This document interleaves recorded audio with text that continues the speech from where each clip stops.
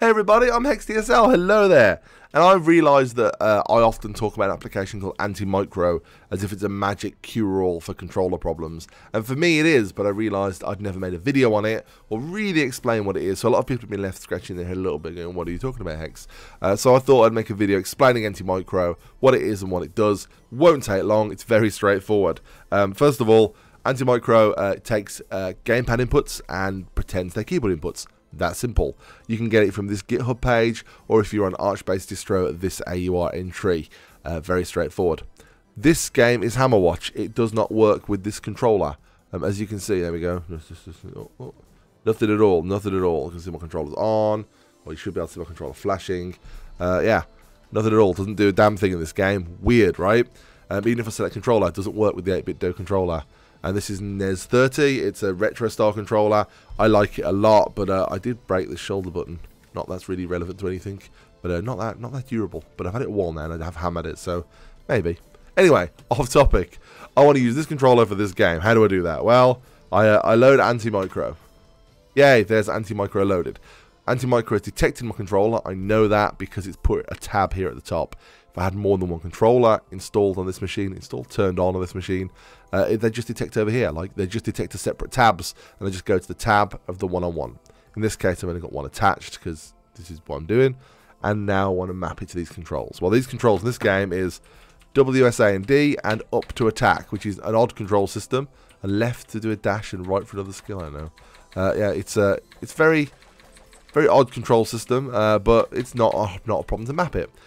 We can click on each individual button and then click on the corresponding key press we want. Or in my mind, the faster way of doing it is to click on quick set, and then I just push left on the D-pad, and then push A, push right on the D-pad, push D, up, W, down, S. We'll do the same with the analog stick as well. So up, down, left, right, and then I really want the B button to be attack on this controller, so I'm going to press B, and it was the up arrow on there, and the other skill, the dash, was the left, and the fictional, the skill we don't have, is right. So okay, I've mapped the basic controls of this game, I'm done. So now I can just click back in the game, and you can see, look at this. See? Works. Didn't work before, now it works. That simple. You don't need to keep Antimicro there either. You can just minimize it and enjoy your game full screen. It doesn't, as long as it's open, it doesn't care.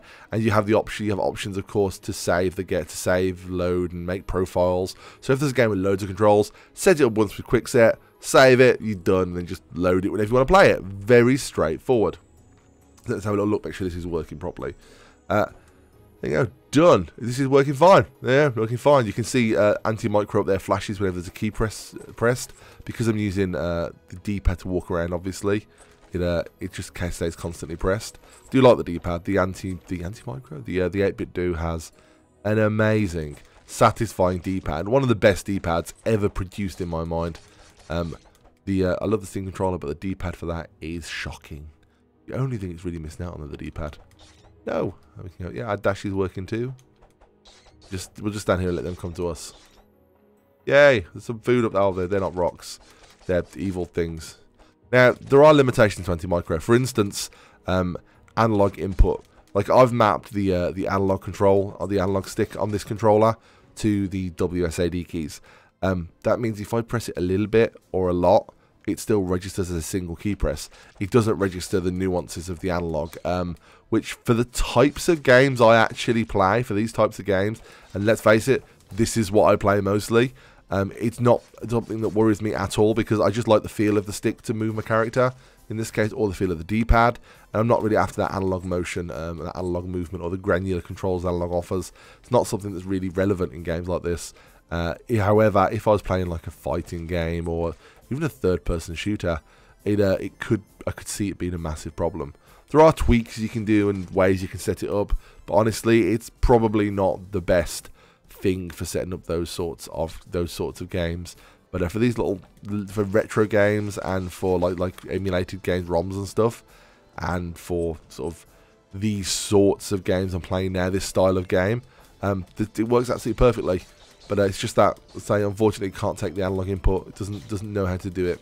But again, that's fine. But yeah, that's Antimicro. Really useful, because I wouldn't be able to play this game on a controller without it. And I can now. Well, I could complain control. I could use a Steam controller, but you know, that's a whole separate thing. And a lot of people don't like Steam controllers. Yeah, this is how I do it. I don't even use profiles that much.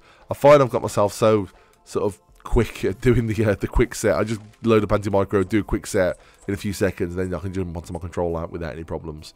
And I've played a lot with it. I mean, I've played through entire games using Antimicro, and I've never had a problem. I've never even had it. I've never had so much as a crash out of it. Sometimes when I was saving profiles regular, it sometimes didn't load my profile, but that was the only sort of bug. I say bug. That's the only issue that I encountered, and that's not really a big one. Not really a big one at all. Because again, I use quickset now anyway, so it doesn't really matter. But kill them things. Yeah, and also Hammerwatch is a great game. You should play Hammerwatch. It's really fun. I haven't played it for ages. I forgot all the controls when I first opened it. It's been a while since I played it, but yeah, great game. Great game. Oh, and yeah, the certain button. Oh, look, it's picked up that already. Look, yay. Must have been one from earlier. But a little map there. So yeah, that was Antimicro anyway. That's what it does. That's its whole function in life. And again, you can just minimize it up to here, and it's fine. And that's the other thing. If you happen to have it open, and then you turn your joystick on, your joypad controller item, whatever you want to set up with it, you just have to go update joysticks there. You just have to go update joysticks there, and it will update everything plugged in. And then obviously it wipes the settings. Let's say if you've quick set, you haven't saved it. As soon as I hit update, it did update, and it would have found anything extra plugged in. But it also wipes your quick settings, which is a bit of a pain in the backside. But I think most people would set all this stuff up before trying to sit and enjoy the game. Probably something you don't need to mess with after that. And then obviously you just right click and quit when you're done. That's Antimicro. It's great. I swear by it. It's like my favourite bloody application for this sort of thing. And it's very easy to use. Thanks for watching. I've been HexDSL. Let me know what you think of Antimicro, or if you use a different tool, because there are other tools to the same job. Antimicro is just the one I like, and I kind of like the name. I think it's kind of interesting. I've been HexDSL. Thank you very much for watching. Bye bye, guys.